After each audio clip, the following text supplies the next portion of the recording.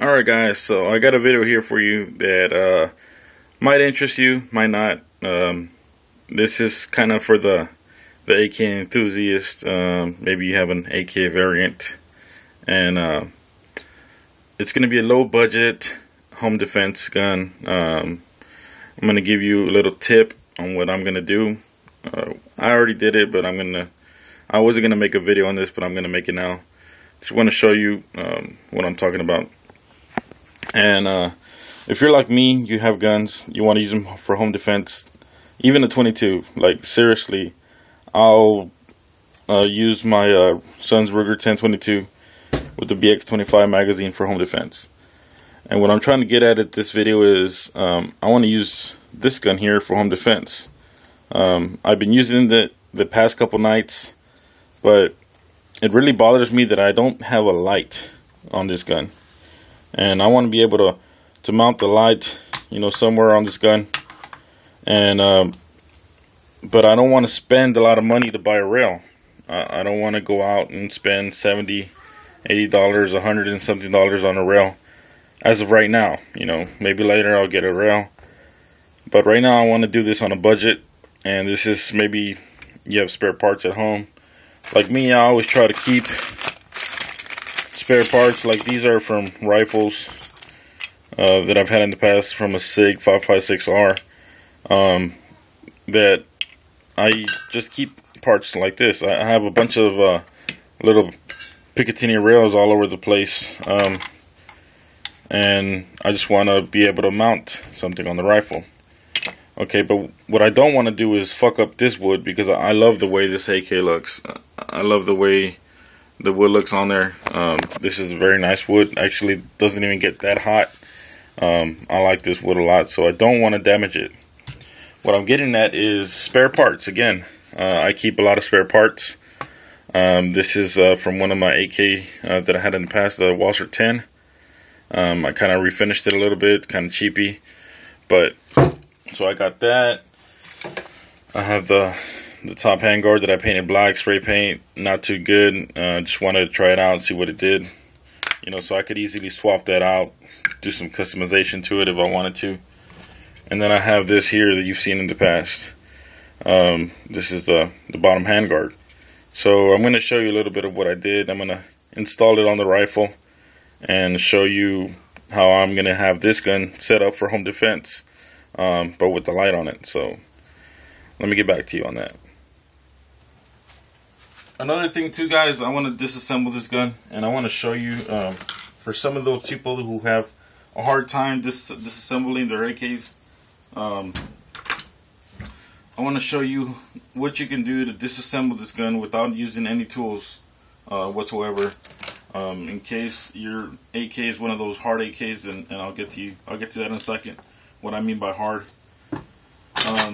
Dust cover off, recoil spring, and pull out the whole assembly. Oh, take the safety off first, dumbass. Pull everything out, take the guts out, right? So now you want to take the tube off. Sometimes these are really hard. This one's really simple. I mean, it's easy. But on my Sega, it's pretty hard. So I'm going to show you what you can use, to keep it simple and without using any pliers or anything. You can do this out on the field. You get your recoil spring, and you use the back part of it, the bottom back. You put it on there, and it forms like a key. It fits in there perfect, and you could just pry up, and it works. This one's soft and stuff, but it is what it is. I already took this key off here, so this one's a little tight. So I'm gonna try to be gentle with it, because I don't wanna fuck up this wood. I like it a lot. So I'm gonna probably configure this back, to original spec, however it was. But I wanna be careful with it. I'm gonna pry here just a little gently. You just don't want to do it too much, because you'll fuck up the wood, the corners. So you gotta kind of go evenly. And then it's really hard. This one's a tight fitting wood. It's real tight. But like I said, I don't want to fuck it up. I want to keep it cherry. Take off the cleaning rod, and then off she comes. So there you have it disassembled. You don't need any tools. If you have a hard gas block, gas tube lock, if it's hard, you can use that tool like I showed you. So alright, I went ahead and I already did this off camera, but basically what I did was I added on a little Picatinny rail that I had laying around, and this works really well. So I'll be able to attach a flashlight on there to it, if I could do it on camera. So, you know, basically it doesn't look pretty, but it saved me $60 to $150, what a good quality rail would cost. So let's get it on the rifle. This one was a little tight too, but since I don't care too much about it, I went ahead and filed it off right here a little bit. Took the file off there, took the file to there, and off the side, and it still fits a little tight. So that's still a good thing. I don't want it to be too loose. Basically what I did, like, let me get to what I did real quick. I took a screw, drilled through it. It has a little hex nut there. Let's see if you can see that. Where you at? So yeah, basically just has a hex nut in there. That's probably too much light. You can see it kinda. And then over here it has a screw, but the screw was a little too long, so I filed it down with a file. Obviously, took a file to it and took that screw down just a little bit because it was too long. I couldn't get one of these hex screws in here. This screw was there's a little bit more room in here. I could have filed down in here a little bit, but for what I'm trying to use this for, it works. And basically, you see yeah, you can see it. It's early in the morning, guys. I'm not working today. Haven't been making videos, but I decided I wanted to make one today on this, and I wasn't going to. Okay, there we go. That's tight. Get everything back in line. This one fits really soft, and I'm gonna keep I can change the gas tube cover, but I don't want to mess with it because I'm keeping it this way. So I'll put that back in there.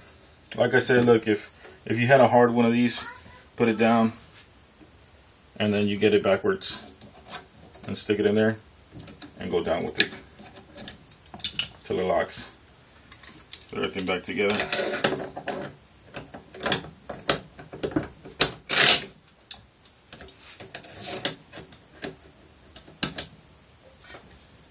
This is the dust cover that came off my Sega. Remember I told you I switched that around. So that works. Let's get the cleaning rod back in there.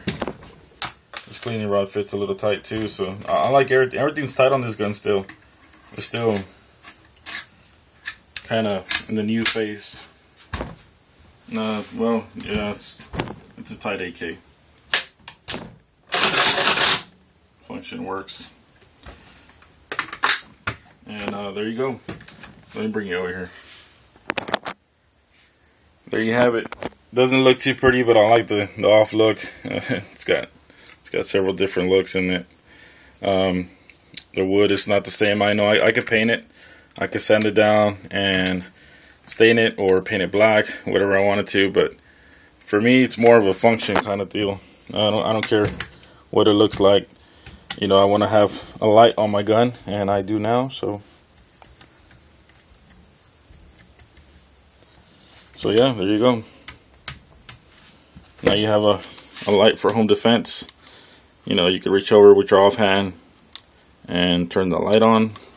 You want to be able to identify your threat. But yeah, quick little mod. 10 long ass video. Alright guys, I'm still here. Be kind of lazy to make videos, but you know, here's one for you. Enjoy it. And thanks to everybody, all the new subs. I really appreciate it.